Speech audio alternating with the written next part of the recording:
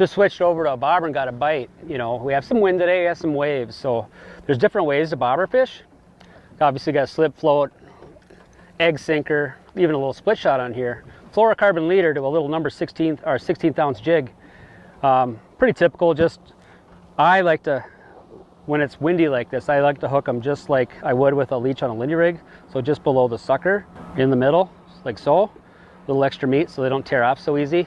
And with current, the bobber is going to stay ahead of the jig in a sense. When it's going to be in the water, it's going to be in the current like this. If we had a flat, calm day, this would sit straight down and wouldn't get a lot of action. At that point, I'd probably use a plain hook and take that split shot off so this leech can actually move around on the leader.